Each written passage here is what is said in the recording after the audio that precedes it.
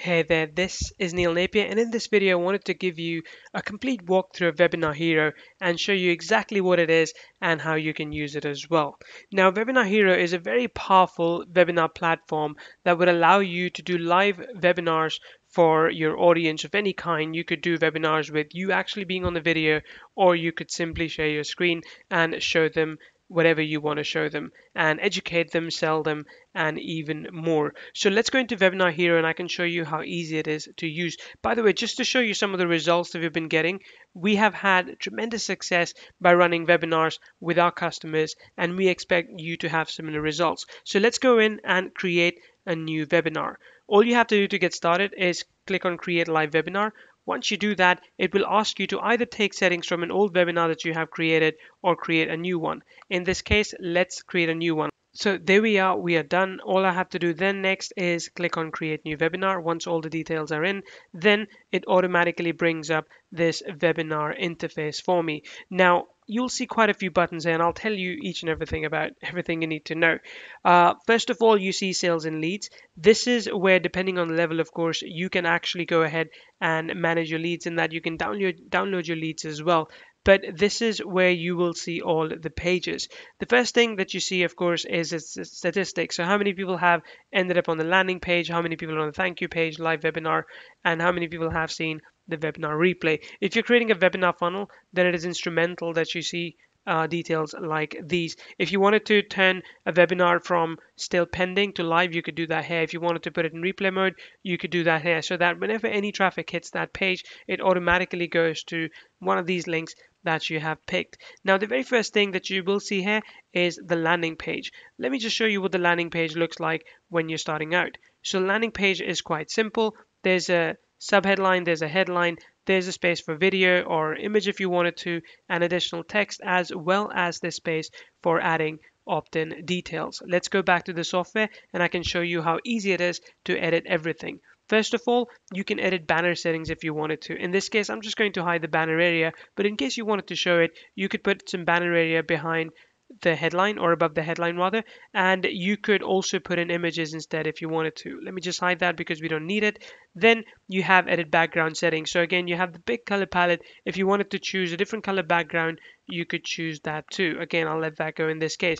Now this is important. If you wanted to change your headline, you could change that too. So in this case, I've already set it up based on the previous screen, introducing this exclusive webinar from Neil Napier.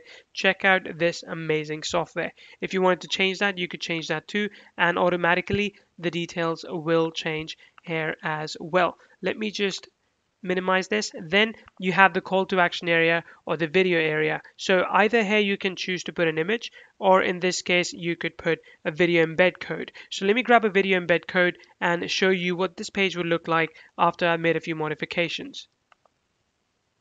So after modifying a few things, including the date and the title and everything, this is what I have. I'm going to go back in and show you exactly how to change these two. So let's go back here into JV Access and I'll show you that the other things that you need to add is you can change the sales copy, you can change the opt-in headline, the opt-in webinar date, opt-in form settings, as well as then integrate this with your autoresponder. So you can either directly integrate this with SendReach, we have already built that integration in, or you can grab the HTML code of your autoresponder and put that in this software as well.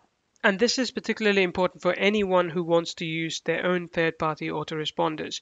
Let me just minimize that. The next thing is connecting it with Facebook. So if you wanted to actually get leads via the Facebook Connect button, you can do that too. We've given you all the training that you need to set up this Facebook Connect button as well. Once you've done everything, simply click on Save and Update, and then your changes will be reflected within the final page. Now this is just a landing page. Let me talk also about the thank you page. Once people opt in into your landing page, you can take them to a thank you page. In this case, the thank you page, the first thank you page has been set up like this. So the times have been set up and everything has been set up already. But what I'm going to do is I'm going to go back and change a few things so I can change what the thank you page looks like. So when you made all the changes, this is what your thank you page could look like. As you'll see, there are multiple features here. You can put your videos in here, you can put your images as well, and you can give people reminders via Google Calendar or iCal Outlook. Moreover, this is the live URL that people need to click and save to be able to attend the live webinar once the countdown timer hits 0, once you start the webinar from the back end. And here's the cool part. You can actually get people to share your links with their friends and other people simply to get more shares, simply to get more viewers coming back to your page and signing up to your webinars. Let's go back to the setup and I can show you other features within this setup as well. You can edit here the thank you headline. You can put in a call to action video or image if you wanted to, and you can present the webinar URL as you want. This could either be a Webinar Express URL or a custom webinar URL that you want. Again, all the details are already provided right over here. And then you can get people, as I showed you earlier, to share and unlock gifts, as well as edit ticket webinar info block, and then edit mini countdown area as well. So if you wanted to change the countdown timer, you could do that as well in this case. And finally, the add to calendar block. Again, if you wanted to send people reminders via their calendars, you could do that too. Next is the live webinar section. Now, in this case, this is a live webinar page. So let me show you what this page actually looks like when you're just starting out. As you can see, it's quite simple. Here's a space for the live video to go to. Here's a space for Q&A and an awesome free gift if you wanted to give them one. I'm going to go in, change a few things and show you what the page could look like. And by the way, this is the preview countdown page as well that people will see when they land on that page and if the webinar isn't quite ready yet. It's quite easy to change the webinar settings just by clicking here and changing name, time, dates, anything else. If you wanted to put the live embed video code here, you could do that. Now this is really important. You can either replay webinars by putting a recorded a video here, a YouTube video, or what you can do is you can actually use Google Hangouts for this. So let me go into Google Hangouts and show you how you can integrate Google Hangouts with Webinar Hero, which is basically what fires this bad boy up. Okay, so this is the pre-launch page, Okay, so this is the webinar that I have set up in Google+. When I click here, you will see that this is the Hangout that I have actually created within Google+. So once I have a Hangout, and again, this is set for 10 a.m. on the 10th of June, what I will do is I will simply click on links and I will copy this video embed code that this Hangout gives me. Once I have the video embed code, I can go back to this page and put the live embed code here. What that will do then is when I want to start a webinar, this will automatically connect to my Hangout and pick the page up from there. So there we go. As you can see, this is what the webinar page looks like right now. If I try and play this, it tells me that you have to wait for another 24 hours till the webinar actually starts. And this is how it works. What I can then do is I can go into Google Hangout and I can start my webinar. And as I start this, people would log in and people would see this page and they could see the webinar live and they can interact with me right here. And I can see the questions coming through via Google Hangouts and I can answer them right then and there. So this is how easy it is to set up your webinar pages with this software.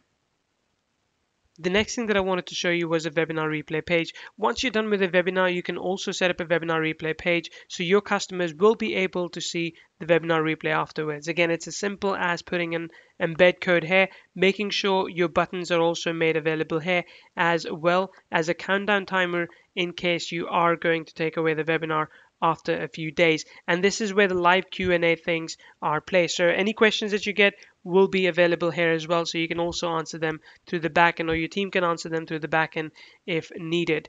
Lastly, there's extra settings in place as well. So if you wanted to change anything else in this case, for example, the opt-in form code or the thank you page code or anything else, you could do that with this software. It is very easy to use, and also for the end users who actually come and attend live webinars, it's very easy for them to communicate with you as well. In fact, you can change these questions to Facebook comments, so that way you can collect testimonials live on call as well. So I hope you found this useful, and I hope you do get access to the software immediately.